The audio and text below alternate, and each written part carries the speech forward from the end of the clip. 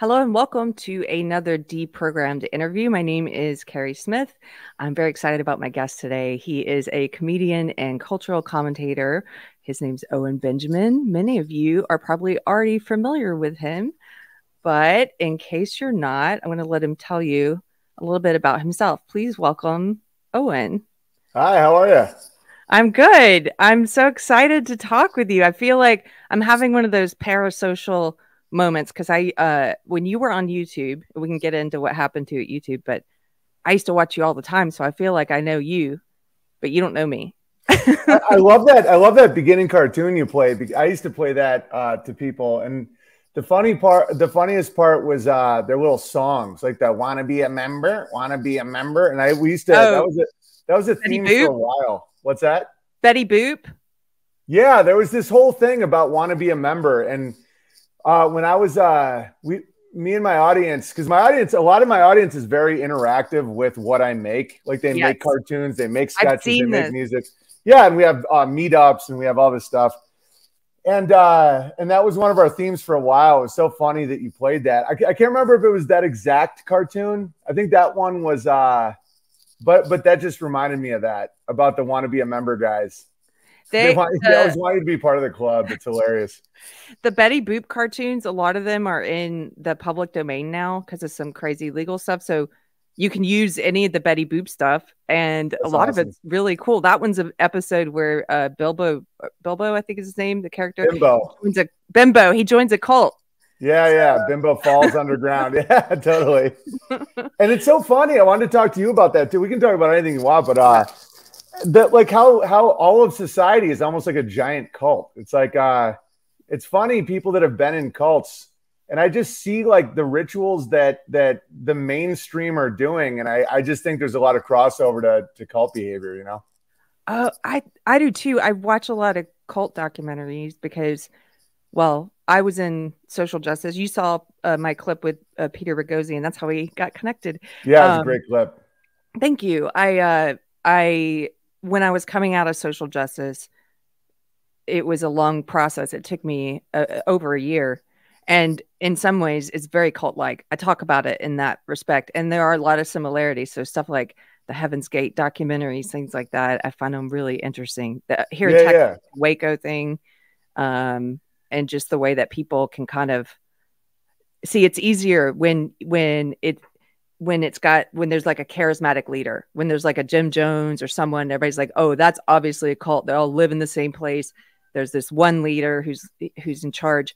I think it's harder for people to see what you're talking about, where things are cult-like, but you don't all live together, and there's not exactly like one leader, and so they're like, what do you mean that's a cult? It's just a belief system. Yeah, exactly. Yeah. So I want to, like I said, I think a lot of people who watch the program are already familiar with you, but I do also have a lot of new people who aren't online very much. And so like people from, I'm thinking like my church community and stuff. Could you just tell people a little bit about who you are? Yeah, I was a stand-up comedian in LA for 16 years. And I'm from a small town in northern New York near Canada. And my dad taught rhetoric and public speech. So that's where I got those skills from. And then my mom taught children's literature until she quit to be a full-time mom. And so that archetype, the very simple archetype of children's lit, and then my dad's ability to articulate in public.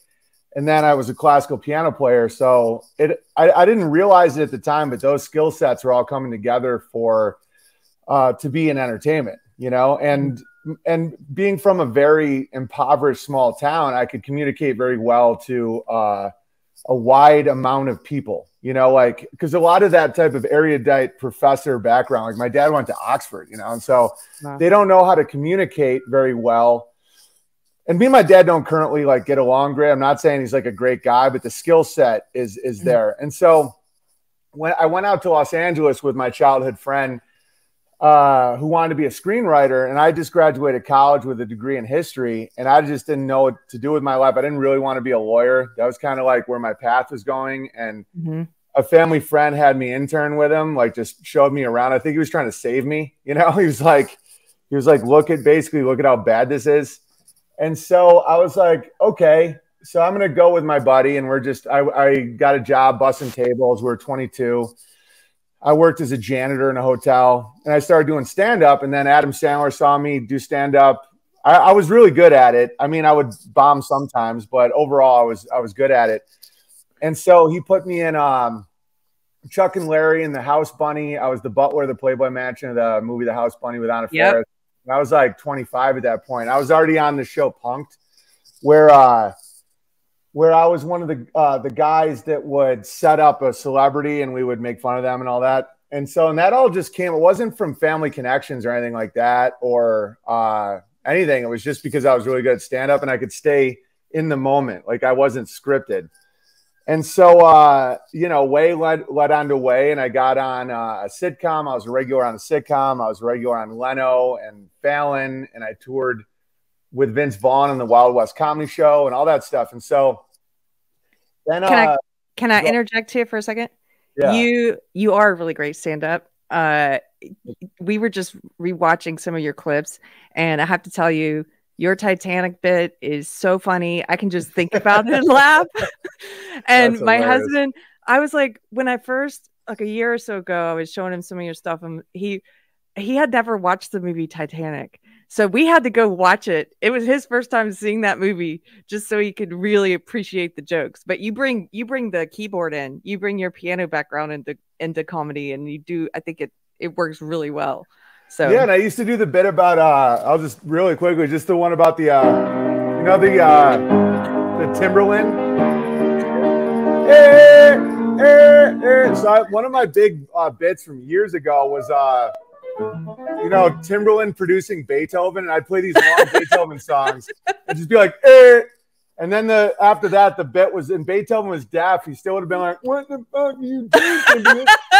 And so it's funny, and when I was being like blackballed and I'm this horrible man, one of the storylines about me is how racist I am. And the funniest part is I've recently become friends with Ye, the artist formerly known as Kanye West, and he loves all that shit because it's so true. It's like, so in the music world, they really will just put something over something else and call it a new song. Yes. And it was funny because Dave Chappelle used a bunch of my jokes. Like I was let me finish the story and then I'll get into some funny stuff. Okay. So 2016. Yeah, 2016 right. is when things really took a turn in my life because I had a child and I got married and I started looking more long-term. Before that, it wasn't like I was a bad person. I was just very short-sighted and very selfish and very carrot and stick, like what's going to serve me in the moment. Mm-hmm. And so when I had a kid, when I had a baby, and I started thinking, I want my child to be around family. So me and my wife were going to live where my brother lived, and I'd still be in entertainment and all this. And the more I started getting away from that Los Angeles world, the more crazy it looked from the outside. Yes. And it all came crashing down when, or spiraling up, depending on how you look at it, when the trans child movement kicked off.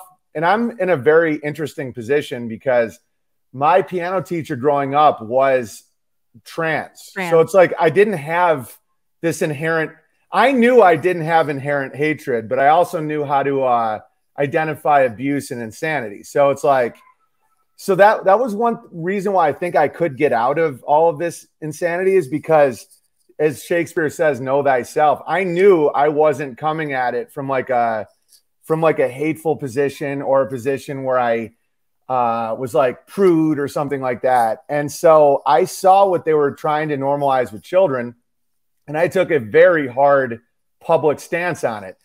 And so I was at CAA at the time and Principado Young and all these places. Like I was I wasn't like an A-list comedian. I wasn't like a Kevin Hart or Bill Burr or something like that. But I was big. Yeah, I had juice. Yeah. I'd passed, I'd had multiple Comedy Central specials. I'd have a development deal every year about a sitcom around me. I was headlining theaters and clubs for 15 years. Like I was in the system. there was a horrible backlash to that. And my agents and managers basically said, because I was already teetering a little because I was pro Second Amendment openly and stuff like that.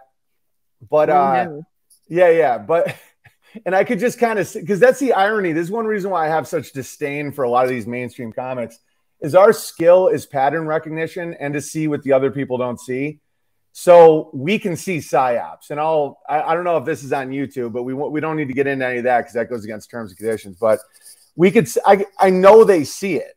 I'm like, that's what we do. We point out like that bit I just showed you is like, a lot of people don't realize that that's a song by One Republic, and Timberland just said over it and got credit for it. And so the fact a comedian sees it and says it, that's our job. And so when the Caitlyn Jenner thing came out, I said, my joke was, Caitlyn Jenner's Woman of the Year, but hasn't been a woman for a full year. That's mathematically impossible. That was my whole bit. And then I did the whole LGBT thing about the rail, the train to hell, where it's like, it starts with the L's. Like that Dave Chappelle bit. I remember this bit. That was mine word for word. Yours. Yeah. Yes. And so it starts with the L's, which are the least offensive to society. It's like L's, they're into like knickknacking and they have some cats, blah, blah. And then you get the G's, and the G's are into like cocaine and real estate.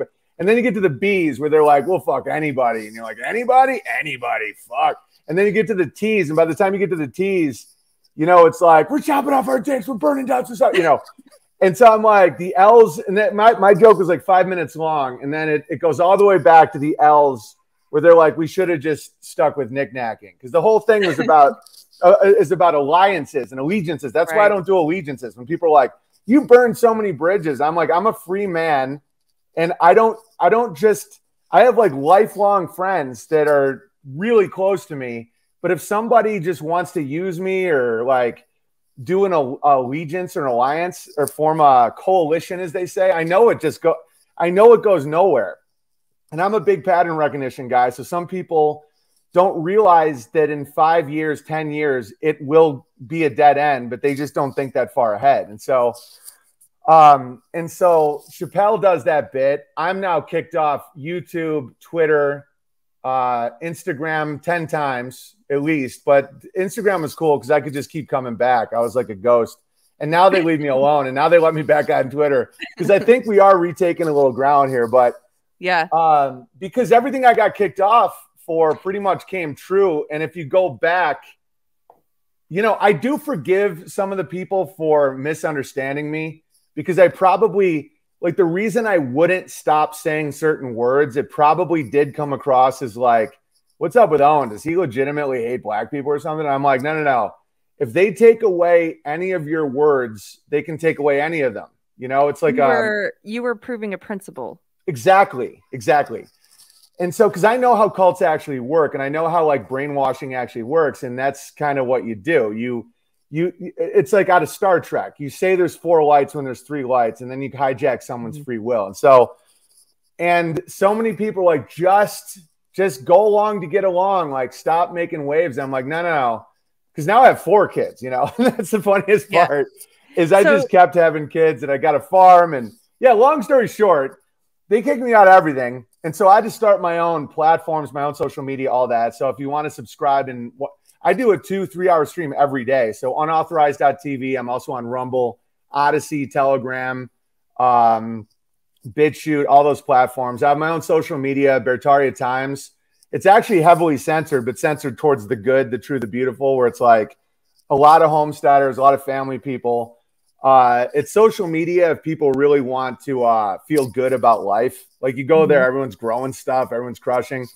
And we started our own magazine. I started farming because I realized, especially during COVID, that they're never going to kick in your door and make you do anything. They're just going to take away conveniences. So I'm like making my own butter now and all this shit. And now wait, before we get too far down that road, because I'm really interested in your farming and the butter. I want to talk about before we get there, because I'll get lost and not come back. Can you just tell me, did you lose? You were talking about you were at Principato and Young and CA. Did you lose your representation also? All of it. Yeah. And And what here's was the their cool thing. Go ahead. what was their official reason for deplatforming you from YouTube? I can't remember exactly. Did they tell you a Hate reason? speech, trans. I mean, when I got kicked off Patreon, they even said like word for word why. It was my joke about where I was like, I went to one of these feminist rallies and I'm walking around and I'm telling these girls like, go home, you know, your father loves you, but if you're gonna make this mistake, here's a condom. And they're like, this isn't why we're here. And I'm like, I've seen the Twitter, lady. And I'm like, pound me too. Easy. That's very thirsty. And so the whole joke was, oh, hashtag. I get it. Yeah. I'm like, in my world, it's a pound sign. So these ladies just keep saying, pound me too. So that's my bit. And Patreon said I was mocking the victims of sexual abuse. And meanwhile, actual rape victims are like, that's the funniest fucking bit I've ever heard. Because what they were doing, the Me Too was a cover. It was total psyop, in my opinion, like total nonsense movement. Because they're the ones doing all this shit, but they have to like feed the masses something so that they don't come with pitchforks, you know, for the Weinsteins of the world. And there's a lot more than Weinstein, you know? Yeah. And so I sued Patreon for over 2 years. Like I'm a fighter. Like I don't have that retreat instinct that some men do. And I do think it's soy and fluoride and pornography. I really do. I think there's a physical element to men becoming cowards. Yeah. Let me to be clear, you're saying there's a physical element to men, like you're saying soy, things like this are leading to pornography and fluoride. Yeah. Really, because it's not, I can't explain it any other way. It's like the male instinct is like, not on my watch. No, you don't get to come at me like that. That we have principles, we provide and protect for future generations. The amount of men that just lie on their back, like I'm a pretty mellow guy, ironically. I can speak in a way that's entertaining, but that's just because I that's my job. But I'm typically not a legalistic guy. I don't like run around looking for fights. I don't like killing chickens. You know what I mean? I'm like not that dude. But I saw that there was no other way. It's like when they were starting to censor everything, there was no ability to be a comedian if they kept going with that. So I drew lines in the sand, and fortunately, thousands of people stuck with me. But so many men are like not, and so I can't figure out what it is. I think porn might be a psychological operation to get men to wire their brain like they're watching other people have sex, which is almost like a way to like break a guy. Like think about in reality when that would happen. It's when you got conquered. Like when would a man watch other people just like banging for hours? Like that makes no sense. If you think about it differently, a lot of these things that we've just accepted as, this is culturally normal. But if you just look at it from a different angle, like you're doing, and you're like, why have we conditioned ourselves to watch other people have sex? And then if you look at the studies, look, porn, for example, I've had people write me when I talked about getting sober the first time. Thank you. It'll be 4 years in October. So my husband and I got sober together. And after the first year, I wrote an essay about it. And I had people reach out to me about different kinds of addictions. And one guy, his story backed up what I've read in the studies. He was like, I have an addiction to porn. I've developed an addiction and I'm no longer turned on by my wife. And it's a problem. And that's a horrible problem. The data shows that too. It's not just an anecdote, you know? And it's a huge programming tool where it starts off with like a pinup of a naked girl or something. And then it starts being like these like naughtier, more deviant scenarios that brings about that social change. Like it's really, and there is instances in history where a conquering army has just started flooding the country with porn, like whether it's pamphlets or on television or blah, blah, because it cucks and it feminizes the men. And it also lowers the population and does all this stuff. You know, it's great you got sober though, because there's a lot of fluoride in alcohol. Like there's a lot of booze and alcohol too. There's a lot of what? Booze? Yeah, I know. I mean, I'm from a town where there aren't sober people. So like I never even knew it was possible to be sober. And yeah, it's the move. It's like alcohol and drugs are definitely a way to keep you lower vibratory and just imprisoned, you know? Yeah, well, it can really, really easily become. Have you read Brave New World in a while? Yeah, yeah, Like yeah. recently? You know, where he talks about soma and like in the introduction to that book, when he re-released, he talked about the conditions necessary to have a society like in Brave New World, and one of them was the development of some kind of drug that was very pleasurable but didn't have all these negative side effects. And so Mm. sometimes I'm thinking like, what is that drug for our society? It's maybe it's the internet, maybe it's porn. It's probably something different for different people. Yeah, yeah, But for me, exactly. it was booze. It was like you could just like check out every day, and maybe you're never that person who's like completely, um, you know, falling down naked outside a supermarket or something. I don't Yeah, know, yeah, yeah. but still, it's like every day you're not doing deep thinking because you're kind of just sort of enjoying the bread and circuses, you know, like Absolutely. And that's one reason why I never thought I should quit drinking. Cause I also like every now and then I'll have some like local thing, like meat or some shit. But like cause I was always a good drunk, quote unquote, mhm. where I was like you. It's like alcohol was always my vice, where it's like a great conversation, like that first pour, the bubble. And I associated love with it because an acceptance and friendship and all these Good associations time. I had. Yeah, yeah, good times, bonfires, laughs, like, and so but as when I had kids, you know, after my first baby, I'm like, I can't be like checked out. Like, let's say somebody steps on a nail or we can't find them. And I live on a farm where there's like wolves and shit. Like, I literally live out of like, it's one of those like Hans Christian Andersen novels. And so I have to always be present. And so that was why I realized that I wasn't going to be drunk again. And so I haven't been drunk in years, you Well, know? And I have so, to say, you look really good. It's been thank a you. while since I've seen one of your videos, and you look very youthful and vibrant. Thank you. Yeah, So, yeah, because that's the thing I was going to tell you is living naturally like I do now. So many of these things that they do to people is right in nature and it's really obvious. Like I have this video, I should have sent it to you. I don't know if you saw it, but I use my goats and I show how society works. And it went hyper viral on TikTok before they deleted my TikTok. But the grain is like sugar and porn and booze, and then it starts eating it. And then I put them in debt. Like I put the thing around their neck, and then I take the white gold. Like I take their future, you know, like the milk. uh, And oh yeah, and then I castrate, you know, a few of them, and I call them brave and beautiful. You know, I'm like LGBT, you know, and I just take their balls because I don't want them breeding. And so then and people's minds were like blown when I was showing that to them. And I also show how gatekeepers work, like how pastures are rotated, like how this is all nature because there are people that farm people.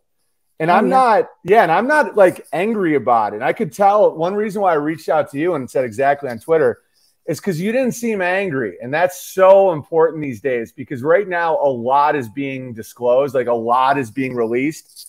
And I was telling this to people 6 years ago where I was going through these emotions, and one of them was anger, where I was like, these people are stealing from us. They're like lying to us. I went through a lot of this deprogramming stuff that you're talking about. And I was like, if this all comes out at the same time, there could be a serious problem in society. Because now I'm like way past all those stages. Like I'm just grateful. And now I see that there are a lot of people that almost want to be farmed. Like they don't want to be in the yes. wilderness. Yeah. It's comfortable. It's comfortable. It's what Yeah. you know. It's safe. It's like the great the great unknown. Like it's sort of an analogy would be if you're in a bad relationship or a bad job or Yes, something, exactly. but you're Yeah. afraid to leave it because at least you know it and you don't know what's in the unknown. And I think people are like that with what you're talking about. I Absolutely. understand the analogy that you're making of like people being farmed, but that's what we know, and so it's so comfortable. Like to do what you've done. Let's talk a little bit about leaving LA, buying a farm, uh, becoming a dad 4 times over, and all the stuff. Like you're raising goats, you're making butter. Like what is what is this life been like for you? Do you feel like you just are like I'm getting off the grid? Is it sort of a getting off the grid thing, or is it like no, I'm just going to pursue what's meaningful? Yeah, that's or exactly it. Like I'm not getting, like I'm not hiding. Like some people had this misunderstanding of me that I was like going off in the woods to like hide or something, and that's not true at all. You know, we're very active in our local community. I'm shooting another hour special Labor Day weekend in Missouri. I just didn't want to be a part of their lives, like the pyramid, you know. And so I'm out in the wilderness, but in the wilderness, life is harder, but there's no limits, and it's way more meaningful. And it's interesting you just brought up, you know, like meaning and purpose, because that's pretty much what I pursue now. Like lately, I've been really into my farm stand. Like we now sell homemade soap and stuff we grow, and eggs and butter and all this stuff. And I find it fascinating to be part of the means of production, you know, and it's not out of fear at all. Like I'm not afraid of Los Angeles. I just think it's like dirty and gross, and I wouldn't want my children to see that, like just to be around that, because it's so, you know, and I do feel for a lot of these people. I think that they're just under so many lies, and they're motivated by so many ridiculous things that they're just kind of like in a hell of themselves. But I know some people that farm in Southern California, and they have a great life. You know, it's all like the decision you make. It's not even the geography. It's like how you live your life and how many lies are you under, you know? So I was in LA for 15 years, my old life, and I was a manager, comedy manager. Worked with Margaret Cho and W. Kamau Bell, who's thoroughly woke. I was thoroughly woke, and Yeah. and the part of comedy I worked in was probably different from where you were, because I was very niche, and it was I worked with a lot of comedians who were pushing social justice in their comedy. I thought, this is the way I'm making a difference, and Yeah, we're I used to be educating like the that too. Yeah. masses, and yeah, and so it's interesting because you said 2016 is when you got married, had a child. 2016 is when I left LA. It's when I started questioning my whole belief system and everything. Moved to Texas, but it was like a slow process for me of leaving that stuff behind. And the reason I'm interested in what you're doing now, it's because, well, my husband and I just bought this old house. We've been renovating it, and we're not like on a farm. We don't have that much land, but we are out in the boonies. You don't And need that much land. yeah, we're going to do a big, I'll have to send you pictures when we get it done, because we have a lot of plans for our little plot. You know Curtis Stone? No. I gotta hook you guys up. He has this really popular YouTube channel. I mean, now he has a massive amount of land, but it was called Urban Farmer. Okay. He was out of Canada. He showed what you can do on an eighth of an acre, and it's mind blowing. Okay. Yeah, okay, like that's why we became friends, because, you know, being able to like reach and touch these dreams is so much cooler to me than the people that are like, here's my 1,000 acres. It's like a nation. Like I do all this stuff because so many people are like, yeah, but how do you do it? Like, what do? You plant a fucking seed? Like, you know, when someone on the outside is trying to get into the dream, it sounds like such a monumental effort that to see a guy living in an urban environment who started a ability to sell, like he was making a living just selling crops at a farmer's market from an eighth of an acre. I just thought that was so cool, because that's what I like to bring to people. It's like how to just start really with a few chickens, a tomato plant in the window, you know? So it makes me, what you're doing, it strikes me that you said being involved in the process of production stuff. You're closer to you're closer to human reality and survival, like to what actually means something and what's important. Whereas in LA, and a lot of places in the States are like, this doesn't, but LA, I think in particular, because there's so many people there chasing fame or money or things like that. There's a lot of desperation, and there's a lot of disconnect from like the real world, Mother Nature.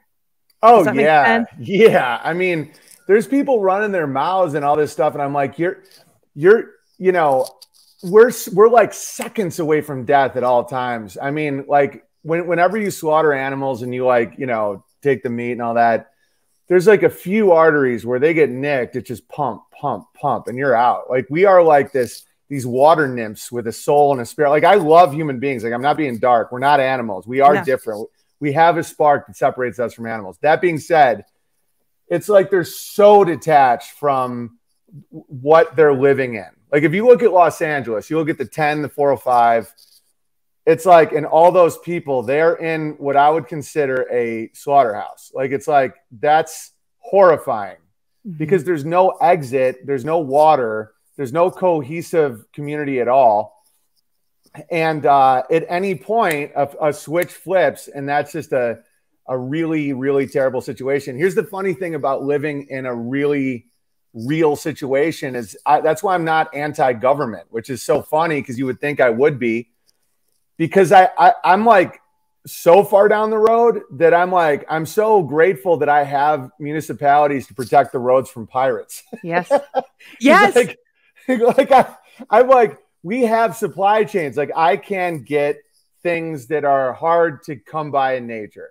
And I know how hard nature can be on people. It's very liberating, but it can be brutal. And so the fact I have Amazon, I have a Home Depot, I have, the US government is capable of monitoring supply chains and provides us with currency. Like, I know all this shit is nonsense. Like, here's Canadian money, but I know it's all like a especially joke. Canadian money. Yeah.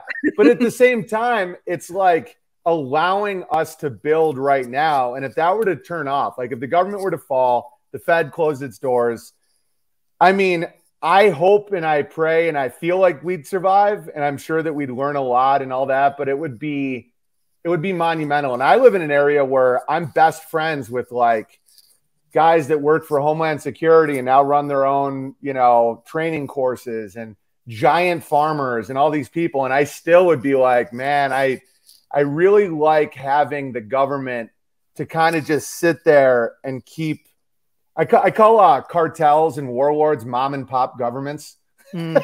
Because that's all they are. Because like, if you understand that, I know I can be rambly, but I'm really enjoying this conversation. If you look at what the government is basically a gang. And that doesn't mean to get rid of them. It just is what it is. It's a protection racket. Yes. They provide you, private property rights and, safe passage on the roads. And in turn, you give them a portion of your labor. That's thousands of years old. So if that were to fall, there would be a vacuum that would emerge. And then you would have mom and pop governments shooting up, which are called cartels, gangs, warlords. And it's like, then there's a lot of carnage, because then all of those mom and pop governments, I did a sketch 7 years ago called about me trying to start a mom and pop prison. It's pretty funny.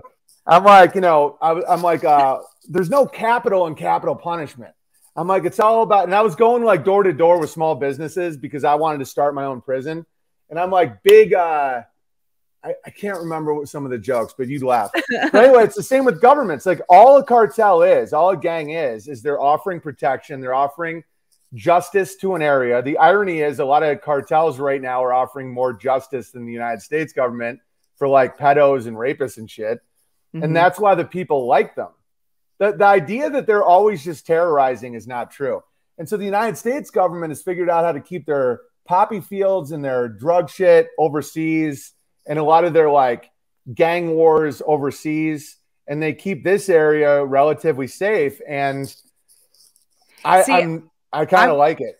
I went down the path of, I used to know some people who are like anarcho-capitalists, right? ANCAP. Yeah. And I went down that path of thinking about that for a good while. And ultimately I came to the conclusion that like, I think some of those people don't understand. First, they don't understand human nature, the nature of the human heart, like the nature of evil, or even their own evil, capacity for evil. Exactly. And they would always say, it would come back to, well, we don't need government because each community would, choose to police itself. And we would have, and they were describing basically cartels and mobs. We would have people who would come and do, I'm like, but what if the mob is on the side of the people who killed your brother? How do you get justice for the person who killed your brother? And the logistics make them all spiral. When you're like, how do you stop child sex trafficking if all parties involved are consenting? Yes. And they're like, well, there's an age. I'm like, what age, why, and who gets to determine that? Is it 25 when your brain stops developing? Is it when you go through puberty at 11? Is it 18? Like, at what point can someone choose to sell their body for money to an old man? Mm-hmm. And they're like, I'm like, 3, 4? And they're like, no, how dare you? No, I'm like, no. In your world, as long as people have a contract, there is no ability to do a non-aggression principle. I couldn't force them out of a contract. At what age and why is someone conscious enough to enter a contract? And they've never thought any of this shit through. I'm like, listen, as someone who's warlord adjacent, I'm not a warlord. I get it. But it's like, I've had to think of these things. Like, if the shit really does hit the fan, what set of rules, how do you do it? Like, how do you keep your community going? Like, how do you have punishment? If you order a pizza, you develop a government. You have a treasurer who collects the money.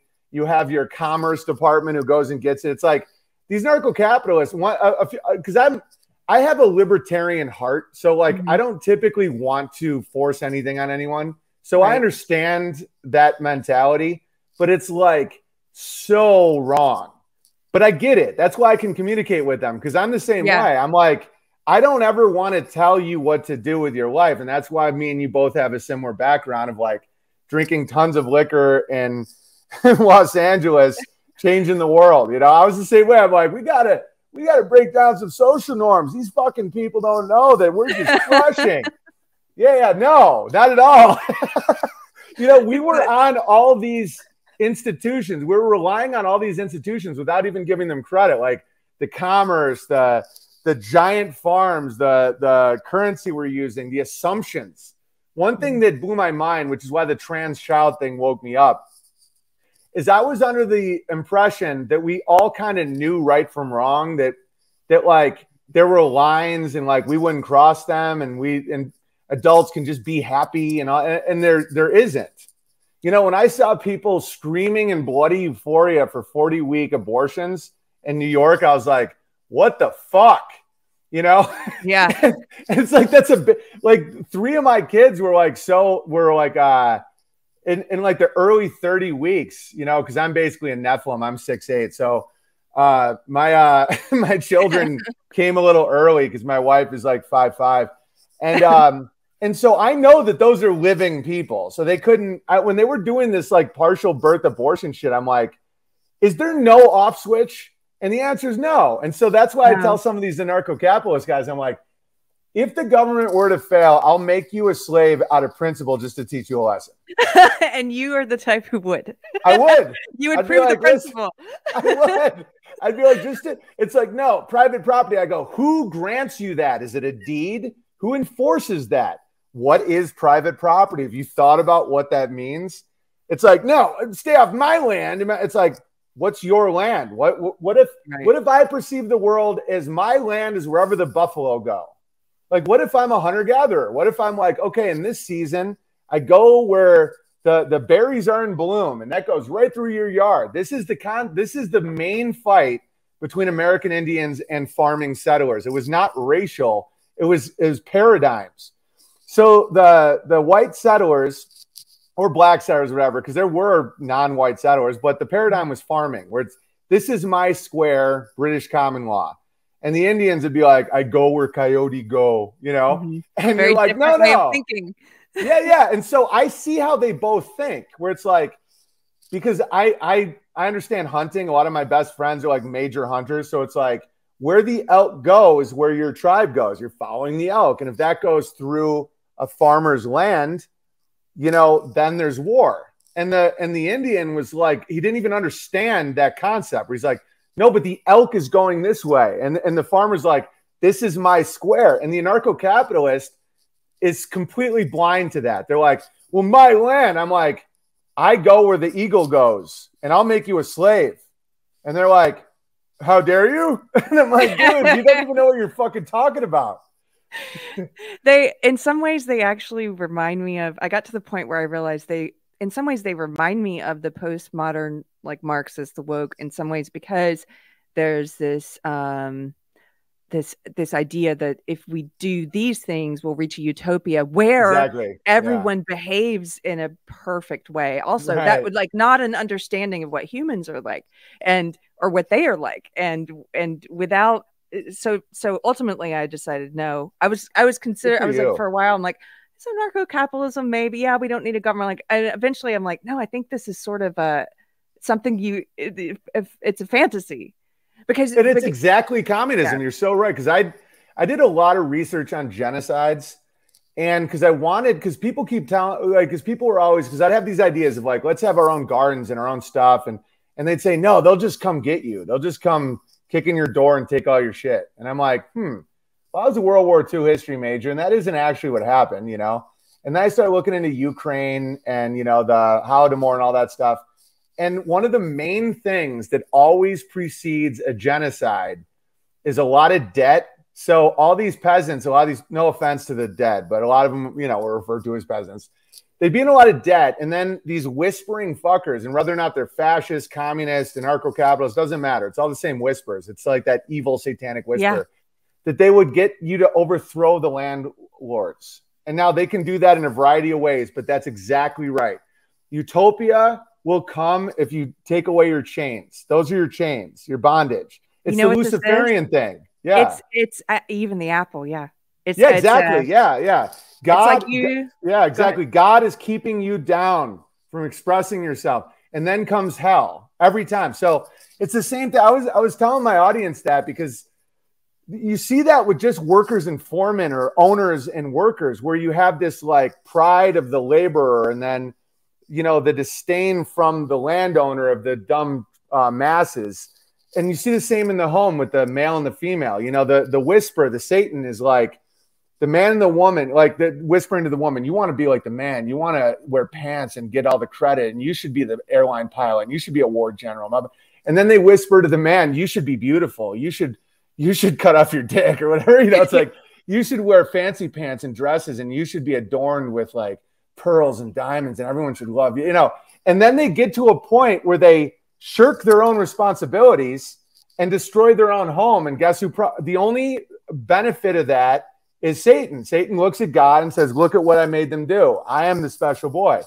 And it's the same with labor. It's like, you should live in the castle. You should live in the big house. Like, no one appreciates you. You should kill them. You should kill them all. And that's, whether or not it's anarcho-capitalism, communism, fascism, it's all the same shit. It's always, you deserve more. You deserve what they have. Meanwhile, I've been a laborer and an owner, and I'll tell you, there's pluses and minuses to both. Like, if you own the land and people are working on your land, it's a ton of responsibility. You could go bankrupt, you know, fucking. It's like the managerial ability to keep business flowing and keeping people paid and all this thing. Like, between all my businesses, I have like several employees now, and it's like pressure. There is some peace in just digging a hole and having someone give you money and you get to go buy shit, you know? Yeah. And so they both have pluses and minuses. And so the landowner has tremendous responsibility, but also gets to own the land, which is great. Like, I'm not saying that's not great. But the laborer gets to have that piece of just doing the work and getting the money, but then someone else has to make the money, like the existence of the money, you know, like this is a spell, you know? And so when you're first going through the rabbit hole, you're like, oh, fiat, it's not even backed by gold. It's like fucking nothing. It's all a trick and a lie. And so I went through that. And then I'm like, yeah, but what is this? This is a contract. This is an understanding where I give you this, you give me what we have mutually agreed upon is worth $100. And that's a service. And I don't want to come up with that. And I'm so anarcho-capitalist by nature that I literally pay people in silver sometimes. I have zero debt, no credit cards, no mortgage. I have a well.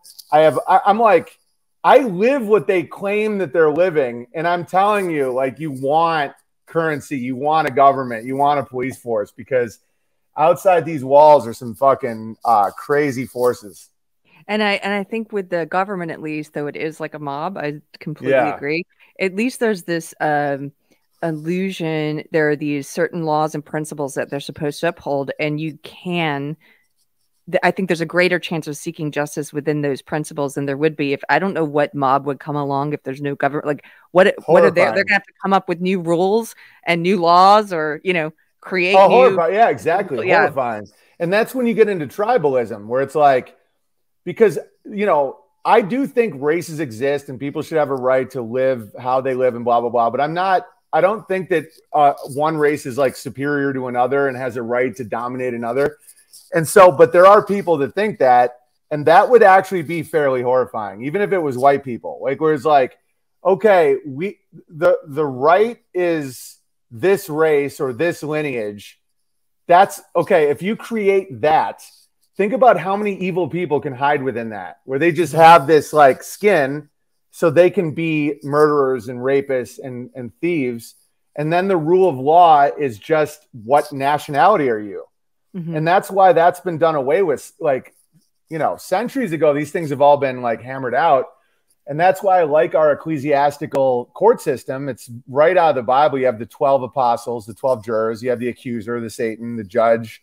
You know, it's all like, if one apostle goes with you, you know, to the foot of the cross, you're innocent. Like, you don't get to be, you're not killed. And there's a grave punishment for killing that which wasn't yours. And then you have the resurrection. You know, this is just my opinion, but I see, because I was called for jury duty and I'm a pretty naturally trippy guy. So I'm just like looking at how it's all working. And I was like, oh, this is the Bible. You know, you have the defendant. That's why Jesus would always answer a question with a question. You know, you have a right to remain silent. You don't have to incriminate yourself. And then you have the accuser, the Satan. And then you have the judge, who's representing of the God. And then you have the 12 apostles. And if even one of them stands by you at the cross, you don't go to jail. And I'm just watching this and I'm like, yeah, it's a good system. And then people are like, no, don't you know Hunter Biden is smoking crack? And I'm like, yes, it's corrupted. Everything's corrupted, but the heart of man is corrupted. Yes, everything can be. Yeah, corrupt. It's like, yeah, you get your little Q, your Q, little what were they called? The military tribunals where you're hanging Tom Hanks. All these people are talking about that. I'm like, you don't think they're going to be corrupt? You don't think someone with power would just be like, and fuck that guy too? Yeah, exactly. You know? And that's why it's all about the 12. Yeah. Right. All of history shows that's the case. There's always somebody who's like the back. Oh, and then I'm going to stab you in the back once we get there and, you know, make my own rules. And yeah. And that's why the 12 is so important, because you have your Judas, you have your Thomas, but as long as there's one, like in 12, you're going to get one out of all of them that is the honest man or the honest woman. And so that's why I think it's pretty cool. And I'm not looking to torture, destroy that which I can't solve. You know, one thing I tell my audience is I'm like, don't even criticize anything that you're not willing to improve upon or offer an alternative to, because that's like a plague right now, where it's like, you know what? That's an Eckhart. So when I first started leaving woke, and I didn't even realize that's what I was doing at the time, but I read The Power of Now, which a therapist suggested by Eckhart Tolle. And I tell people, because it's kind of funny to me now, but that when I was so against like self-help books that I listened to it on like 2.5 times the speed, so I could get The Power of Now like very fast. You wanted it now. Now. But it was actually great. It surprised me. I went back and listened to it again, and then I read it. And he has a quote, what you're saying. It's about how, you know, if you're unhappy in a situation, I can't remember the exact wording, but he says, you either leave it or you change it or you just accept it. Because criticism, like constant, just being unhappy with the situation, but not willing or able to change it, and not willing or able to leave it, and not willing to accept it, like you're just making yourself miserable. And that's kind of, that's so true. It's right on the money. Where it's like, why accept this? I think that causes dementia and cancer. Like when you just sit in that state, like I think lying causes Alzheimer's and dementia, where if you have to accept lies and like live a lie, your mind starts fragmenting, where you have to constantly think, well, what do I believe versus what does this person believe versus what's the lie I've accepted? And your mind just starts like, it's like a sidewalk that's getting hot and cold, it just starts cracking. And I think the same thing happens with resentment and, you know, constantly being unsatisfiable, where your body just starts like imploding, because I believe in an afterlife. I don't know what it entails, but I believe that we have a soul that goes on. Mm-hmm. And I think that there is a moment where your soul just starts like being like, all right, if you can't handle this, we're fucking out of here. And it just starts breaking apart your body, you know, and then you're out of here. Can I ask you about resentment? Because you were talking about that whispering voice. Yeah. All throughout history and about human nature. And I pulled it up because I couldn't remember it, but it made me think of the Nietzsche's The Tarantulas. I don't know if you've read that, but I'll send it to you if not. Yeah, he basically writing about like human nature doesn't change. Lots of things change, but our nature, I think, there's always been, like when I first read that, it blew my mind because I thought, oh my gosh, he's writing about social justice types of people, but actually he's writing about just all different that personality type has always existed. Yeah. And so how do you keep being that, given that resentment and listening to that whispering voice, if you deserve this, that entitlement voice, what is your practice? What's your behavior system for keeping that out of your heart? Because it never goes away. And so that's something to really accept. And I know like most sober people realize that, because at any point you could be like, you know, because there's an addiction to that resentment, almost like liquor, you know, where at any point you could just think like, man, how good would that taste right now? And then you have to like nip that in the bud, you know? And so that resentment voice that bubbles up, the way I deal with it is a lot like that movie Revolver. Have you seen Revolver? No, I don't think so. Oh my God. You're going to love that. It's Jason Statham. So typically you wouldn't think that like deep, profound wisdom would come from a Jason Statham movie, but it does. It's like one of the deepest. It's directed by Guy Ritchie. Okay. And I don't even want to ruin anything you just watch it. Just watch that movie.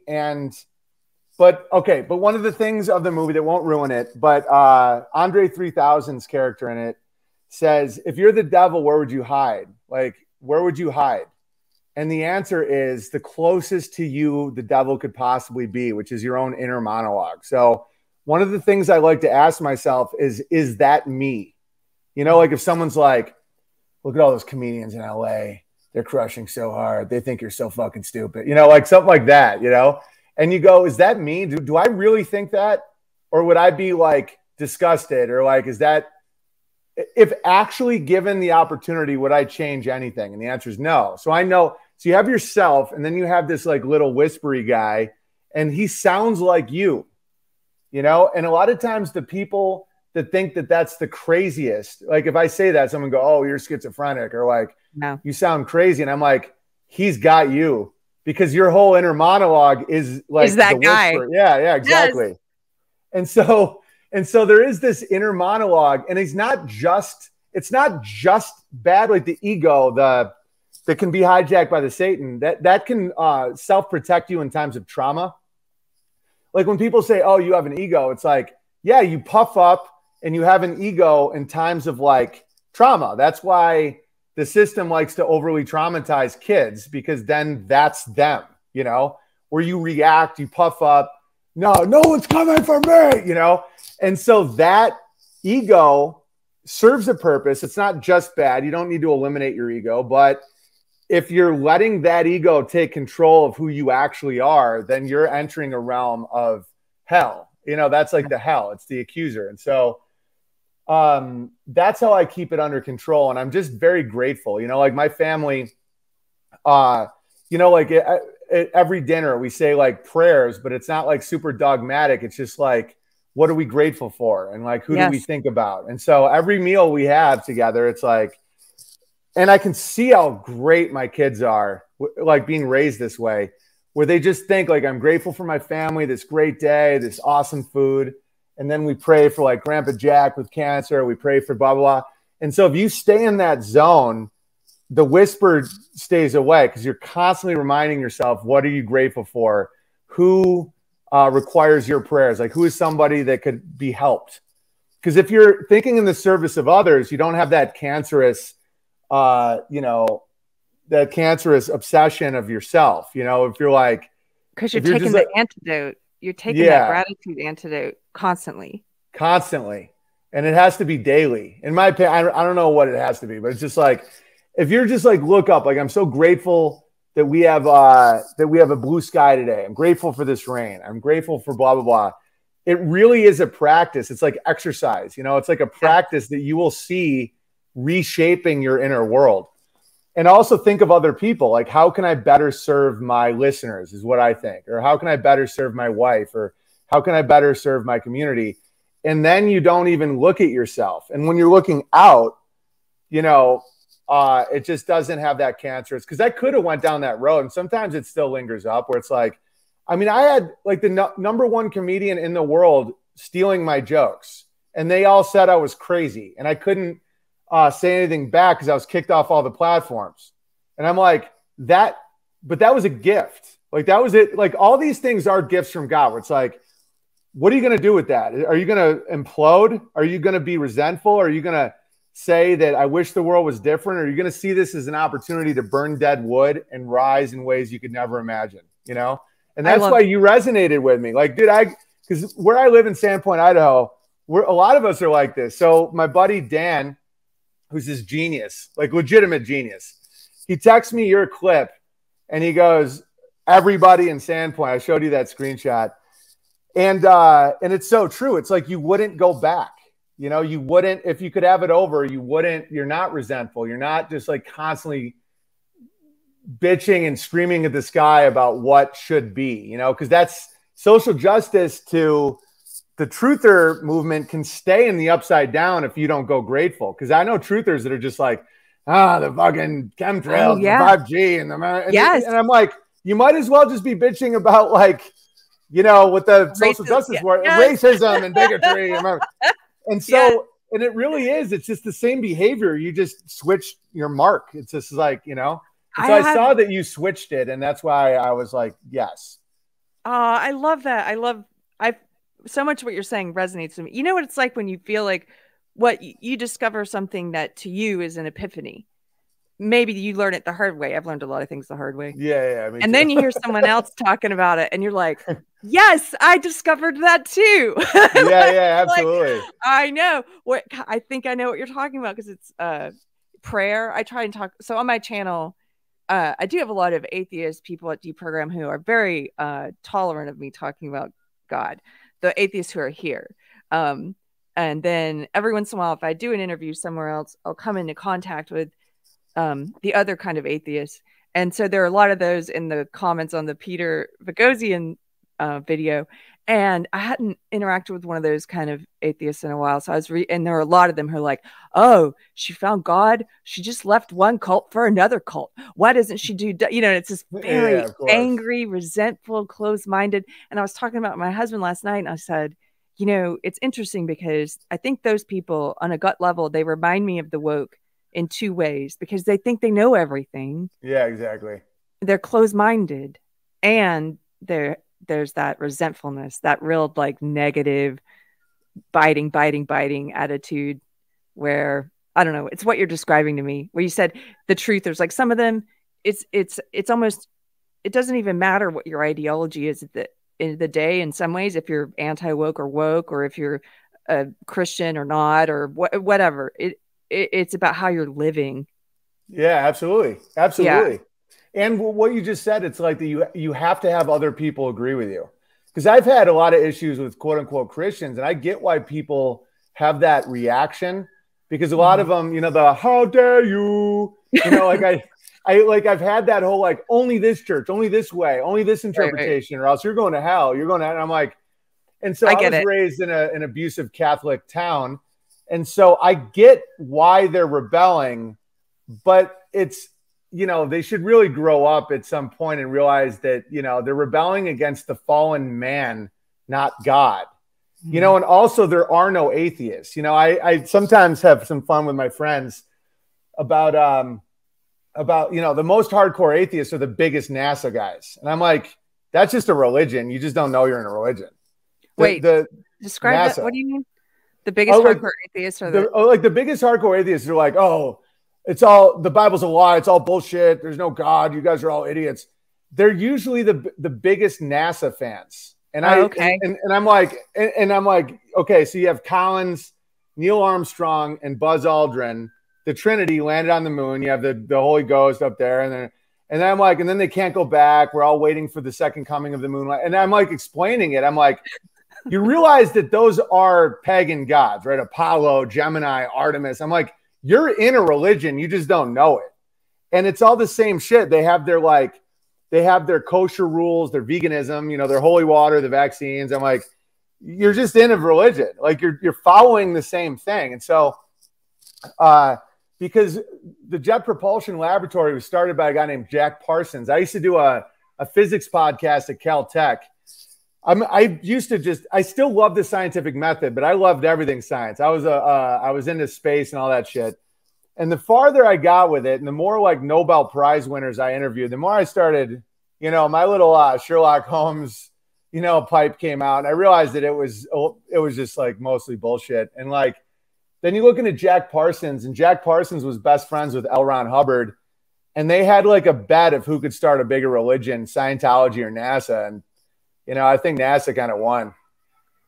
Okay, I'm gonna have to look all of this up because you kind of lost me a little bit with Jack. Wait, who is Jack Parsons again? Jack Parsons started the Jet Propulsion Laboratory. Okay. So NASA was started by a Nazi named Werner von Braun. Okay. There's a whole, we could just stay on the other stuff because this is going to drive. Yeah, okay. You think the God stuff drives people nuts? You go at NASA and you go at Werner von Braun. Okay, there was something called Operation Paperclip where they took all the biggest Nazi scientists and they brought them to America and they started NASA. And so you've given me just enough to go down a good rabbit hole. Yeah, have some fun with that one. Yeah, yeah. Well, but we don't need to. Doesn't need to be like a point of contention. Can I? Because I don't know how much longer I have you. I don't want to keep you too long. So just quickly, I did want to come back to comedy. We started with like your career in comedy. Where do you? And at one point during this discussion, you said you think maybe we're scoring some wins. Like you're back on Twitter. Like maybe the culture is shifting a little. Where do you see things headed on that big scale? As someone who is able to recognize patterns, do you think we're turning things around? Where do you think comedy absolutely. Absolutely. Well, comedy is opening up again, but they're still on a leash because that's where the whisper came with me is like during COVID, I felt like everything was going my way because like I'm like for a few years, 2017, 2018, 2019, I'd book my own theaters and they would cancel on me like that week, even if I sold out because of like all these calls they were getting about how I'm a bigot, racist, homophobe, you know? Mm-hmm. And so I was getting a little pissed, but then, you know, I started doing my own shows in like warehouses and barns and airport hangars and stuff. And so I felt almost cool. Like I was like, it was almost like the rave scene in like the early 90s. It was like, oh, you don't want to let me in? We'll do it in a warehouse. And that's where like a lot of that culture did. And it was so fun. But I did have that like feeling of like, why I'm not allowed in theaters, you know, it's like, you won't let me in a club. You won't let me in a theater. My picture was hanging on the wall. Like my face is painted on the wall of the Hollywood Improv, but I'm not allowed to go in anymore because of my views of trans kids. And also I don't pull punches. Like I don't have victim categories. So if I'm going to make fun of, you know, white people, which I do all the time, you know, Canadians, the Danes, Americans, you know, Starbucks, all girls named Brittany, rednecks. I make fun of everybody. I'm not going to not make fun of black people, Jewish people, Muslim people. Like I don't have sacred cows. You're an equal opportunity slave owner. I remember that. I am. Yeah. And so I had those wins, but then when COVID hit, they all couldn't tour, and I felt great. Like I'd set up all these, I set up all these systems that you know, and I'm like, yeah, look at you guys, and now it's opening back up again, and now they're doing funnier jokes, which I should be happy about that, which I am. But the whisper is like, I did that fucking joke 8 years ago, and why tells me, Don't listen to the whisper. Oh, I know. And it's like, I had 2 million views on YouTube on that one joke. And then they had to fucking delete the YouTube. And so that's like a voice and it's not real. So I'm happy that they are capable of doing more jokes that are actually funny and that they can do theaters again and everything's open, but they're still on a leash. And that's why I recommend comedians, you know, right now the leash, they let out the leash. It's like opening up a pasture and then they close gates and they pull you back in. And so if you really want to be free, you have to start setting up your own shit because they're not going to kill you. You know, if they were going to kill someone, they would have killed me. You know, it's like when all these truthers do their spook stories of like, you know, the CIA and Mossad, they're going to come kill you if you're say the truth. Bullshit. They just won't let you be on Airbnb or some shit. It's just annoying. And so if you want to actually be free, you can't be in their pipeline because they have every right to do what I'm explaining. This is why I'm still grateful. As someone who's setting up my own networks and my own everything, to have that network that they set up, this pyramid, you know, the theaters and the clubs and all of it, you know, you got to do what they say, or else they're not going to let you in what they built. And so if you want to be free, you have to build your own shit. So anyway, the question about is it opening up? Yeah, I think that there's enough competitors in the world, Saudi Arabia, Russia, China, you know, like all these other places. And because of the internet, the branding of America, home of the free, has to have more freedom in it. And a lot of people are not into this woke shit. Because I was doing tweets where I was like, man, I really want to tour in Saudi Arabia so that I can be free to do comedy. And people, and it was breaking people's programming. They're just like, what the fuck? No, you sure? And I'm like, no, you can't do my jokes in America, but I can do them in Saudi Arabia. And they're just like, but you sure? I'm like, dude, it's true. I've been asked to do shows in Saudi Arabia. Like a bunch of Muslims think I'm fucking hilarious. Because over there, Russia, you get to make fun of all this shit. You know, a guy dresses up as a girl, that's on the table. In America, you're seen as like evil if you make fun of like a guy who chops his dick off. And I'm like, okay, well, if you're going to want to get that branding back, and my theory long term is that they want to fight another war and they lost all the guys. You know, like all the guys that would fight wars, like me and all my friends. Well, I wouldn't personally because I just think war's fucked up. But my demographic is the warrior demographic. So, and nobody wants to anymore. Everybody's like gardening. I mean, I know Navy SEALs and special ops guys that literally are just like asking me how to grow tomatoes. Like they don't want to fight these wars because the branding is gone now. It's like you go out there and you fight so that you can come home and cut up a little kid's dick. It's like, you can't do that. Like the what are you fighting for? Yeah. What are you fighting for? Exactly. The purpose. And so because of that, they're opening it back up to masculinity. Like you have to be able to make fun of weakness. You have to be able to make fun of indulgent men, the quote unquote soy boy, you know, or else you have no warriors. Your armed forces are literally like, it's like the IRS. It's like, how are you going to fight a war? And if you actually need, because the American system requires our military. That's how this is valuable. If you don't use this, you get killed. So that's the gang. And now all the men are like, you know, we're not feeling it anymore. And so they're like, yeah, you can make fun of rollerblading. And they're like, yeah. And so that's why I think it's opening up again, because the powers that be, the farmers of man are starting to be like, man, our males are starting to get pretty weak. You know, and then how do you fight a war? And yeah, because you need hyper masculinity to have someone go 10,000 miles away and shoot someone in the head that they've never met because of the banking industry. Like that's a crazy ask. So to get that, you need a male culture that's hyper aggressive. They don't like weakness. They're like aggressive. You can't have this like male female blending into nonsense shit, or else no one's going to fight your wars. And now that you have legitimate competitors, Saudi Arabia they just bought the PGA. I'm going to go out on a limb and say they're not going to be waving the rainbow flag on the 9th hole anymore. You know what I mean? And so the more they buy industry in China, it's like they'll take black people off movie posters. Yeah. Like they're like, why are you guys doing this? And so I think that that's really causing a shift. And also people like me that showed we could just make our own and we don't need them is very terrifying for a controlling narcissistic personality. Yeah. And that's why it's cool that, like, let's say me and you disagree on NASA or something. It doesn't matter because we're not narcissists. It's like the narcissistic personality is like, unless we agree on everything, I like seethe because you exist, you know? Yeah. Where in reality, it's like, what are your behaviors? What are your values? You know, that type of shit. And so that's why I think we're winning in a lot of ways, because so many people are getting that, you know, so many of my audience are black or Jewish or whatever. And the narratives are just crumbling. Like a ton of Jews will come to my channel because they think it's the funniest channel because I understand them the most when I make fun of them.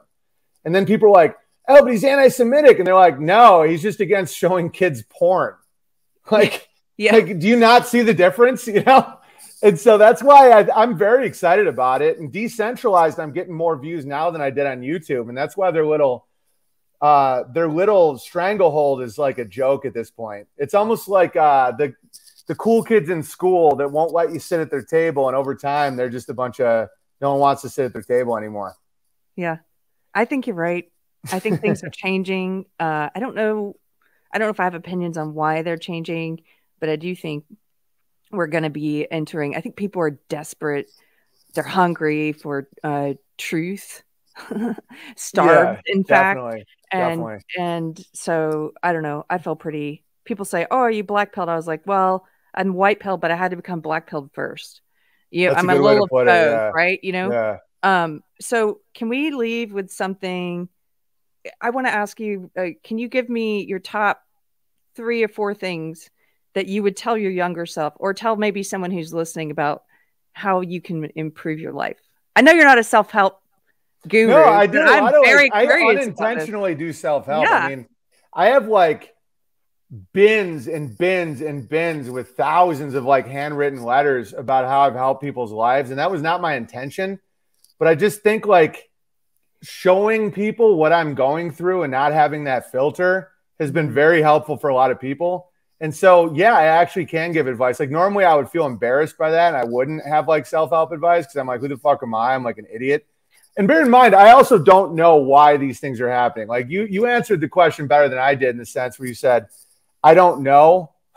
I don't know either. I just have opinions that I just sound very confident. I mean, I'm right a lot, but I could be completely wrong. It could be for completely different reasons. But anyway, what I would tell people is family's wealth, money's debt, you know, to reframe your paradigm of like a hill to grow on, not a hill to die on. You know, persistence is fertile, not resistance is futile. Like I'm a big word guy. I like to flip things around. And so to really start looking at the gratitude where it's like when you ask, what would I tell my younger self? I wouldn't say shit because I don't want to affect anything that brought me here, you know?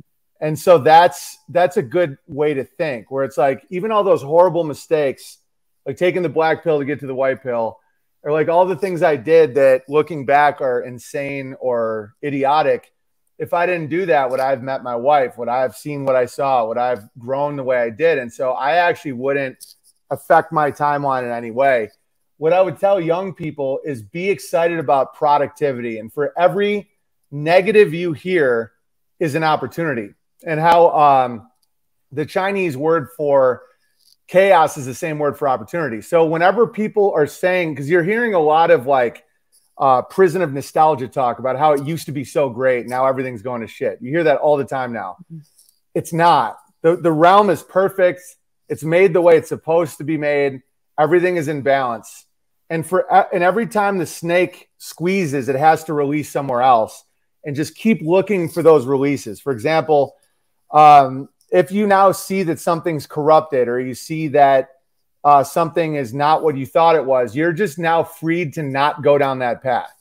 Like, let's say you're like, oh, the government's corrupt. Well, now you don't have to work for the government. Like that path has been shown to be bad. Now, what's a good path?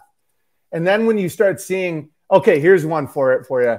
Scarcity is the biggest spell. So the idea of scarcity, the Club of Rome shit, the Malthusian belief that there's a limited amount of stuff in the world, and we have to lower the population, control the population, make everyone gay and depressed because we need to keep our stuff. And they became the Nazis, and the Nazis became the woke, and it's all the same idea. The idea is we have to control everybody and everything and keep the population low because there's not enough stuff. That's a lie. If you start farming, you realize that where you have dirt, water, and sunshine, you have unlimited everything. And my last magazine, I wrote an article called The Unlimited Tomato, where I show one tomato. So one packet of seeds can grow a tomato plant. Each tomato plant has 1,000 seeds. Each seed can then become 1,000. And then you can extrapolate where it's literally unlimited food from one little packet. And then you say, yeah, but how can I do that? Dirt and the sun and water. Yeah. And so if you understand that, you understand that your consciousness and your existence is the value of this realm. So let's say, oh, there's not enough iron in the world to pay off the debt. There's not enough commodities. You take one brick of iron, you can buy it for $100. You make spoons out of it, it's now worth 1,000. You make little springs for watches, it's worth 1,000,000. It's like your labor and your consciousness is what adds value to the material realm. And this material realm is fueled and operated by the spiritual realm. And so and then you see that everything's good and fair. And like a kind father, all of our mistakes were leading us back to the path. And then once you're in that mindset, there really is like no limit to anything, because the irony is the whole Luciferian thing of be free, do whatever you want. They're oppressing you. That's the road to no options. Like you will be a slave. St. Augustine said a man is a slave to his vices. Yes. So like a king is a slave and a slave is a king, depending on what your addictions are. So if you understand that, everything around you becomes like fruit. And that's why people look at my life and sometimes they're like, man, you sound kind of crazy, but everything around you is so fucking beautiful. And I'm like, I have all these happy children. My wife is thriving. She's like always happy, always. And don't get me wrong, it's not constant happiness, but if you just look at my life and you're like, that's like dreamy as fuck. And it is like, we just pick fruit off trees and work the land. And I just speak my mind and people send me gold. It's fucking hilarious. But it's because of that original thing that you're not the parasite on the earth. The earth is a unlimited material realm for your consciousness to grow. As long as you're in service of others, love thy neighbor, love thy creator. Everything else is gravy. And once you see that, it really is like you live in heaven. Yeah. And so you will get those voices of like, yeah, but they stole. Yeah, but fucking people aren't aware, but that's just a little voice. He becomes kind of funny. When the Satan is your subconscious, it's terrifying because you think it's you. But over time, you realize it's just like a funny little demon guy who's just like, oh, it might be nice. The more that you come to observe it, you made me think of two things. There was another book I read around the same time I read The Power Now. Eckhart Tolle also talked about that voice. I can't remember how he talked about it, but he discussed. I got to read Eckhart Tolle. I always had a revulsion to him for some reason, but everything you're saying about him sounds great. Well, I only read The Power Now, and I definitely would say it's worth the read. I should go back and look at it. I will read it now. Years later. But there was another book that I forget who wrote it. It was called The Untethered Soul. And I read it and I was like, oh, this is basically a short, condensed version of The Power of Now, of the other book. But he called it The Roommate. He was like, that negative voice. If you start for anybody that's having trouble with that, if you have a negative voice that's putting you down in your head or whatever, he's like, you think of it like an actual roommate and you would kick that person out of your house. You'd be like, you can't live here anymore because you're always saying negative crap to me. And that helps you kind of distance yourself from that negative, like, that's not me, but the other thing, and other people should know that it affects everyone. Like the people that have that voice the worst that I've ever known are high level special forces men. So like if right now you're sitting and you're like, yeah, why am I so hard on myself? Those guys, some of them, like some of my best friends have had to go through extremes. That's why they've gotten into more like psychedelics and they've done all kinds of stuff to get that voice to calm down. Because when you're like doing these extreme missions, you're that hard on yourself to be like a highly, highly performing male, that voice gets nuts. Wow. Where they're like harder, faster, shoot harder, kill, like, and it's not like it's an evil voice. It's not like a voice getting them to hurt people. That's why people shouldn't be afraid of vets. It's like hard on them. It's like always hammering at them to do more. And those are the people I've known that have been the most affected by that. So just know you're not alone with that voice. And a lot of the guys that are like the most shredded and the most accomplished and have all these awards, that voice is on their back, just like more.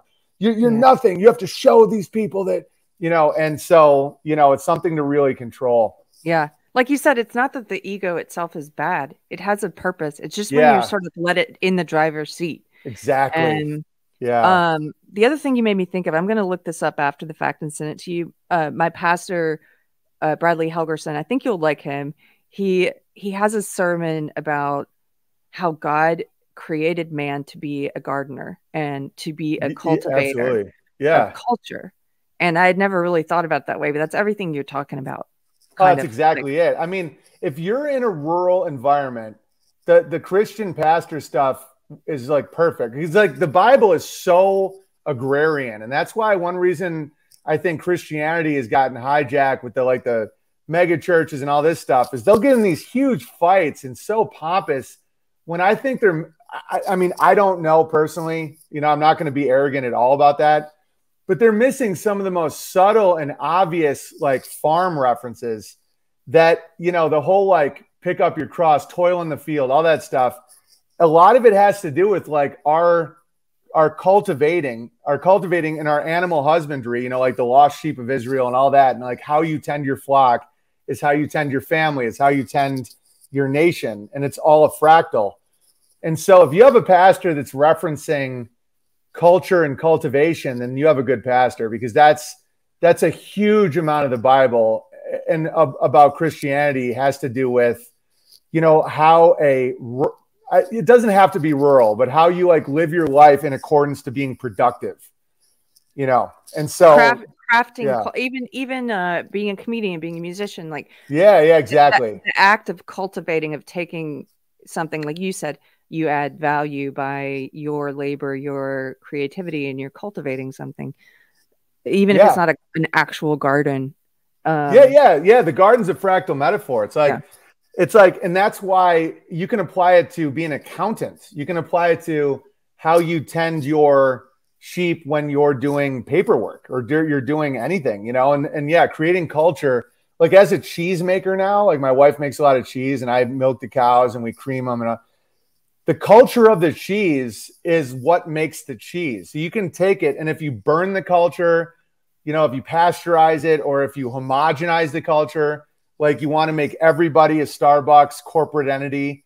I watch it all the time. If you want a bunch of different cheeses, then you can't have that corporate, that corpocracy that's trying to make everyone talk the same and everyone look the same and act the same. And our diversity is our skin color, but we all have to be the same person. Like that's cheese making. That's how you make this bland, burnt shit cheese. And so that's why the irony about being called racist is I'm really into other cultures, nations, race. Like I want them all to exist.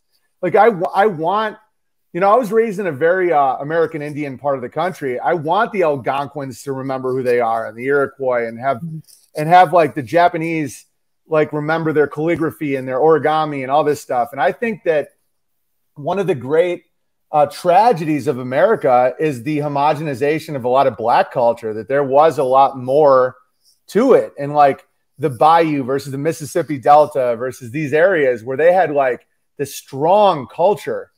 And then it just became, you know, Cardi B and bullshit. And then you're called crazy for pointing that out, or you're the one full of hate because you point out that like that isn't a culture. That's like hell. Corporations. It's a corporate, as Ye used to say to me. He was like, you know, Ye said to me once, he goes, I just watched what was that called? It was Black Panther.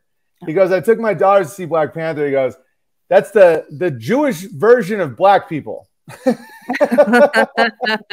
And he was right. And then you'll be called anti-Semitic for pointing that out, where you have like actual Black culture, and then you have like the better word would be Hollywood, but it's funnier to say Jewish, but like the Hollywood version of what African culture is. And that it's like the Disney World version, the McDonald's version of food, the Taco Bell version of Mexicans. It's like, it's just so fucking gross to me. And that's why I encourage people to grow their culture and don't be defined on what you don't like, unless it's not people. Like a corporation means corpus oration, the voice of the dead. So when I'm making fun of that, I'm not making fun of the people. Like McDonald's isn't a person, you know.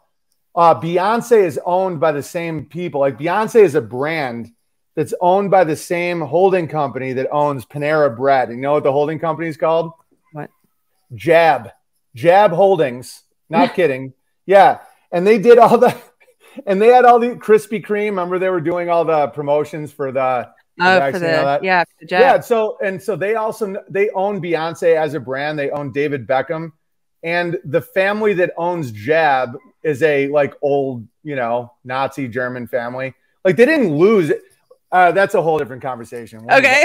I've got a lot of things to research. I'm going to let you go, Owen. I know you've got a full family life there to get back to. Just tell people one more time where they can find you, and I'll make sure all these links are below, so you guys check out the description below. I can ramble. I mean, I could. I could just start talking about anything. All right. So my streaming platform that we control, that we have our own servers, all that, it's $5 a month, and that pays for all the back side of it, is unauthorized.tv. And then I'm Rumble. I'm Owen Benjamin on Rumble. I'm on Odyssey. I'm on Telegram, t.me/Owen Benjamin Comedy. There's some Indian guy pretending to be me to sell crypto, so watch out for that guy. And then I'm on we have our own social media that you can get wherever you get your apps. So that would be Beartaria Times in the App Store. And then we're also have our own magazine, so beartariatimes.com. And if you want to go to the events we do, it's beartariatimes.events. And unbearablesmedia.com for all of the bear creations. Like all my listeners make stuff. A lot of them are funnier than I am. So cartoons, music, all kinds of shit. That's at unbearablesmedia.com. Cool. Thank you so much. Thank you. Thanks for having me. I love talking to you. Take care. Peace.